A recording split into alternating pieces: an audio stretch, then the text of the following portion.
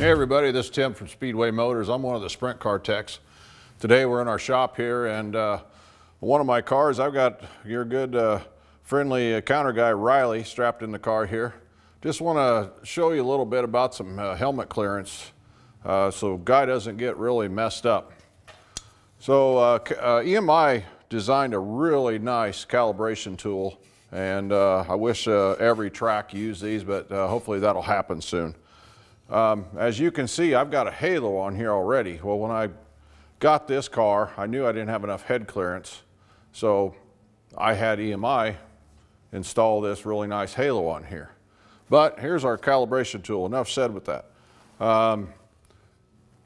Your body hanging upside down, you have 1.5 inches at 0 G-force, or G-load, I guess. And that means you're just hanging upside down. So you're stretching 1.5 inches. Well, if you get rolling or flipping, you're going to be talking 3 inches, which is why they designed this, because your belts are going to stretch, your neck's going to stretch. We just don't want anybody's head coming out of the top of the car and getting a broken neck. So they designed this really nice gauge now, and as you can see, there's no 3-inch clearance there for his head, which is why they designed this, and I think everybody should pay attention to this because this is just for your safety. But if you got any questions about this, you can always call us at Speedway Motors. We've got a bunch of good techs there that could help you out, or you can just call EMI and they'd be happy to install one of these on there for you too.